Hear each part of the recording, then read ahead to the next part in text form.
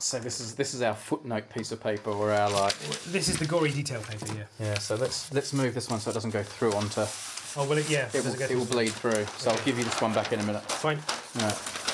I'm going to set something up on here so that we can refer to it quickly. I'm just typing in the equations that we just wrote down.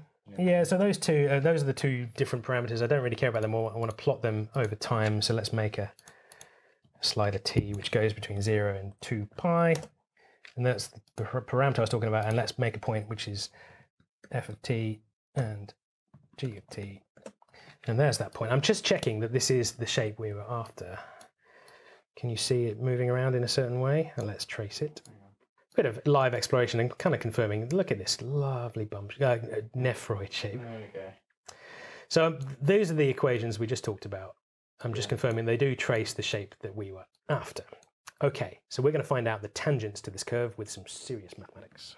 Okay, starting point, just as a reminder, here's my plan. I want to know about the tangents to this shape, which is to do with the gradient of the curve at any point.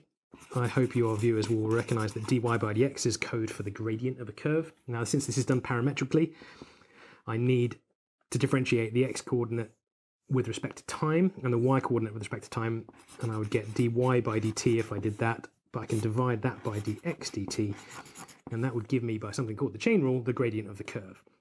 Technical detail, if that's unfamiliar, you can believe it, or you can go and learn some math. But I'm going to do the derivatives. I'm going to do this quite quickly. So I need to do dy by dt, differentiate this with respect to t. That's going to become 3 cosine t plus 3 cosine 3t. That's on top. I've got to divide that by a differential of this. That's going to become negative 3 sine t. There's a bunch of 3's I can cancel. There's a factor of 3 and everything there. I'm going to take the negative sign out, and this is cosine t plus cosine 3t over sine t plus sine 3t. And hang on. So that stayed positive when you took the negative? Yeah, the negative sign was in the bottom here. Oh, okay. And I took it out of the bottom just to sort of basically make these look cleaner. Yep. So the reason this is useful is that I can just about tell with some trig identities. In fact, well, let's cover our bases. There's a fact that cosine of A plus cosine of B can always be rewritten as twice the cosine of A plus B over 2 times cosine of A minus B over 2. And this is a useful fact when you've got two waves added together. You can turn them into a multiplication thing. That's kind of like my little aside.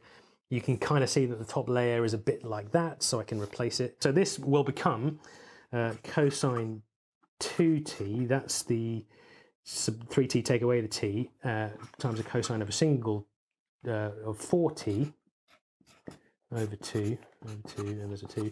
And something similar happens to the sine. There's another similar identity for sine, which turns this into, keep the minus 2 sine 4t over 2, and a cosine of 2t over 2. And I'm already seeing some nice things. I've got a cosine of t, that's 2 over 2, 2 over 2. Those things cancel. Can I get a new pen, Brady? Good to go? Yes. Never had a pen change. Pen change, yeah, too much maths, Brady. A bunch of stuff cancelled. I should check that actually I'm dividing by cosine to cancel this out. I should check that that's not 0. That would be, it's fine. You can go and check whether you agree. Well, that's fine. I end up with the 2's cancelling as well. I've got negative cos of 2t over sine of 2. This is, yeah, I'll just leave it as that. Cos of 2t over sine of 2. This is the gradient of the nephroid at any point t. T is the parameter. You pick a value of t, you'll be at some point in the curve, and that is the gradient of it. Okay, now we're ready to find the equation of a line with that gradient. Those in the UK at A level might have learned an equation of a straight line. I'm sure the rest of the world has got their own version of it. I'm going to use what would be common in a UK school about age 17, which is the idea of doing y minus some y coordinate equals gradient times x minus the x coordinate. And I've got all the bits I need. The y coordinate is up here. It's a mess, but it's up there. 3 sine t, put the minus in, sine 3t. The gradient is here, negative cos 2t over sine 2t, and this is the x coordinate. Haven't left myself a lot of space. And now we have some trick to tidy up. My goal is to get an equation of a straight line, and I can see I've got y's and x's and just a bunch of parameters, so it's kind of there. I just want to make it recognizable. So I'm going to multiply everything by sine 2t. I'm going to get y times sine 2t. minus 3 sine t sine 2t minus sine 3t sine 2t equals, multiply out this bracket, it would be negative x times cosine 2t. This one is going to be 3 cosine t cosine 2t, and again I get a plus of cosine 3t cosine 2t. That's horrible. This is the grunt work of mathematics. This is where you do your sort of sprint training to get this automatic, but it's still painful. I'm going to get the y and the x term on the left hand side, so y sine 2t plus x cos 2t. That has some symmetry about it. Everything else is going to go over here. The ones with 3's in the front are sine t sine 2t plus, and anyone who's done some A-level trigonometry should be shouting at the screen about that format, more on that in a moment, plus the ones with the 1's, and there's coefficient of 1, so this is cosine 3t cosine 2t plus sine 3t sine 2t. Okay, and the reason this is good is there's another fact about cosine. Cosine of two angles added together is the same as cosine of A, cosine of B. With a negative sign in there, this ends up having a positive sign here. That fact is like this bread and butter part of an A-level maths experience. And it's so rare to realize why it's important. But here in the wild, I found these expressions which look like this side. So these pairs look like that, which means I can go straight to this. And that's good because then the right-hand side becomes 3 times, well, apparently I've got to subtract the 2. I've got 1t and 2t. So 2t take 1t is just a t.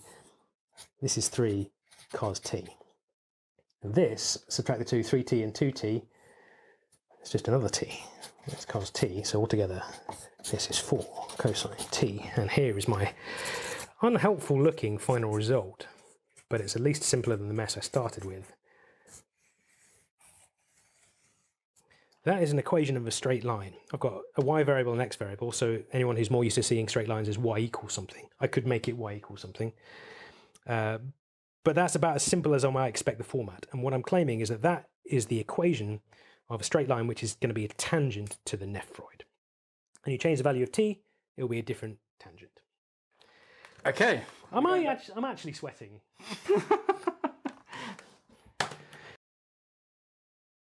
A straight line which is tangent to a nephroid at any point, and that point is defined by the value t in the parameter. Glad you all watched me derive that. If you did it yourself, well done. If you didn't watch it or do it yourself, what are you doing? But the headline is this, so I'm going to write that down on our other piece of paper. Don't need that anymore. Get rid of it, don't need that. Let me get this right. The tangent equation is y sine 2t plus x cos 2t equals 4 cos t. And it is worth checking what that means.